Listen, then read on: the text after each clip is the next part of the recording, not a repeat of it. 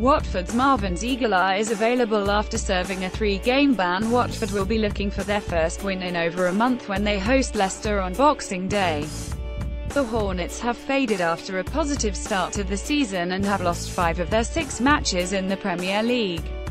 Speaking after their 1-0 defeat at Brighton on December the 23rd, manager Marco Silva denied that speculation over his position was linked to the poor run of results. "It doesn't make sense, this comparison. Nothing changed in the club," Silva said. "Today we had one game to prepare with 3 players banned, with 5 or 6 players injured. At this moment we have big problems to find the solutions for our starting 11. We need to find these solutions as soon as possible because it's a lot of games in a row and it's not easy to make the rotation. It's not easy to start the game with our best 11. Leicester have been heading in the other direction to Watford with 4 wins in the last 6 league games.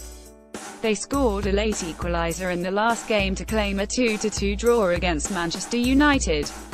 Watch a preview of Boxing Day's Premier League games. Watch a preview of Boxing Day's Premier League games. Marvin Zeegelaar and Abdoulaye Doucoure will return from suspension for Watford.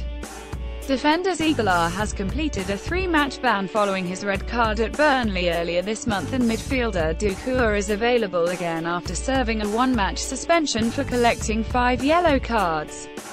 Abdoulaye Doucoure is back for Watford. Captain Troy Deeney is in the middle of a 3-match suspension, while Kiko Femenia, Will Hughes both hamstring, Yuns Carbol, Craig Cathcart, Nathaniel Chalobah, Isaac Success, or knee, and Miguel Britos, knock, are also unavailable to Hornets manager Marco Silva. Daniel Lamarte is banned for Leicester after his dismissal against United on Saturday. The Ghana international replaced the injured Danny Simpson in the second half but collected 2 yellow cards in 16 minutes. Simpson is a doubt for the trip to Vicarage Road with a hamstring problem, leaving Claude Puel with a headache at right back, while Matty James, Achilles, and Robert Hoot, ankle, remain sidelined.